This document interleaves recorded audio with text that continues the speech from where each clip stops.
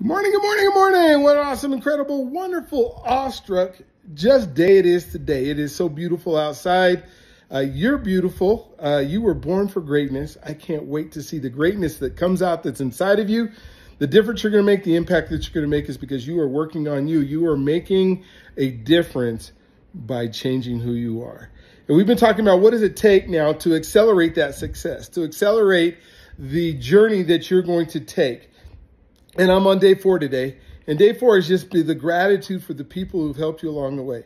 It's showing that gratitude, the attitude of gratitude. They say that if your attitude of gratitude is where you're at, you should be flying high, right? And so one of the things that I want to do right now is, I'm stealing this stuff right now from Patrick Bet-David. What a great guy he is, and a friend that he's been, and things that he's done to help me in my life. And just, we will talk about copying. We will talk about utilizing other stuff during this journey of accelerating success. But that gratitude, and it's so easy. One of the easiest ways to show gratitude, is just give recognition.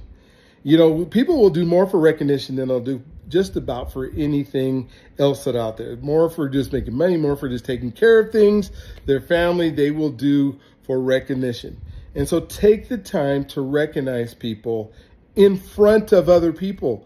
That's where I think we fall down sometimes, is because we recognize people and we say, thank you, you're awesome, you're wonderful, but say that same thing in front of other people, and it just takes that altitude to a different level.